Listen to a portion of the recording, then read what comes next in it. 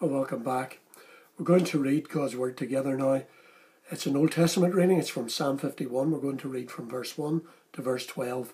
But we're going to read this in a responsive way. Hopefully on the screen before you are the words of the psalm. I will read the words in black, and then everyone read together the words in red. This is God's Word. Have mercy on me, O God, according to your unfailing love. According to your great compassion, blot out my transgressions.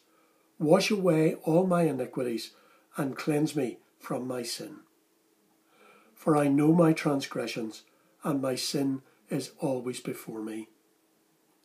Against you only have I sinned and done what is evil in your sight. So you are right in your verdict, and justified when you judge. Surely I was sinful at birth, sinful from the time my mother conceived me.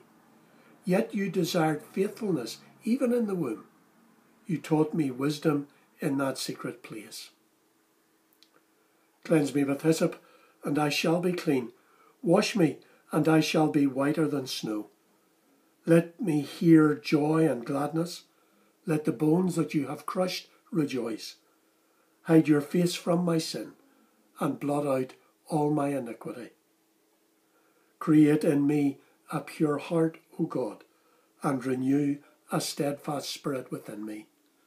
Do not cast me from your presence, or take your Holy Spirit from me.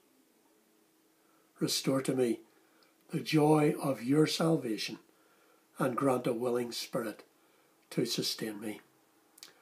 Amen, and may God bless this reading of his word. We're going to continue in prayer as you use the words just below in the prayer of confession. There's a space there for you to confess your own sins, those particular things that are on your heart. And then we'll continue to worship with the children's address, which Kerry today is giving.